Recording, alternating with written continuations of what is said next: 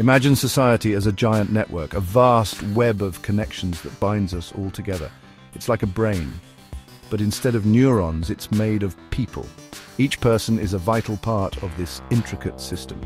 Each person is a point in this network. We are all connected, forming an intricate web of relationships and interactions. We each have unique qualities. These are our inputs, the attributes that define us and our roles in this network. Think of our education, our skills, our background. These elements shape our contributions and interactions within the network. All these things make us who we are. They influence our perspectives, our decisions, and our paths in life. Now imagine societal systems as the connections between these points. These systems link us together, facilitating our interactions. Education, healthcare, the job market. These are the hidden layers. They process our inputs, shaping our paths and opportunities. The output, that's where we end up.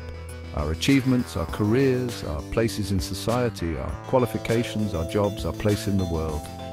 This network is complex and dynamic. It's always changing, evolving with time, but by understanding it, we can start to improve it. We can find ways to enhance our connections, optimize our systems, and create a better society for everyone. Scientists love experiments. They thrive on the thrill of discovery, the process of testing hypotheses, and the joy of uncovering new knowledge. It's in their nature to question, to probe, and to seek answers. So let's treat society like one. Imagine if we could apply the same scientific rigor to understanding human behavior and societal trends. We can use a tool called a neural network. This advanced technology mimics the way our brains process information. It's a computer program that learns like a brain, adapting and evolving with each new piece of data it receives. We feed the network data about people. This includes a wide range of information from their educational background to their personal experiences, things like their education, gender, and even biases they face. All these factors contribute to the network's learning process. The network then learns to predict how qualified someone might become. It analyzes patterns and makes informed predictions. Think of it like predicting someone's success. By understanding the data, we can foresee potential outcomes, but instead of magic, we use data and algorithms. These tools help us make sense of complex societal dynamics. This helps us see how different societal systems, the hidden layers, impact people's lives. We can uncover the underlying mechanisms at play. We can then tweak these systems. By making adjustments, we can observe how changes affect outcomes. We can see what happens when we prioritize fairness. This allows us to create more equitable systems. Or when we focus on efficiency. Balancing these priorities can lead to optimal societal functioning. It's a powerful way to study society. By leveraging technology, we can gain deeper insights and drive meaningful change. Our experiment revealed something crucial. There's a trade-off between fairness and efficiency. Sometimes making things fair can slow things down. Imagine a system prioritizing fairness above all else. It might allocate resources evenly, regardless of individual merit. This sounds fair, right?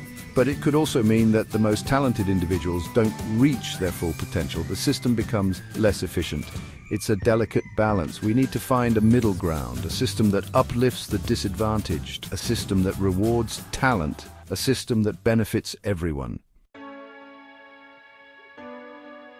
Understanding these trade-offs is key. It's not just about making decisions, but about making informed decisions that consider all aspects of our society. We need to ask ourselves tough questions, questions that challenge our current systems and push us to think outside the box. What kind of society do we want?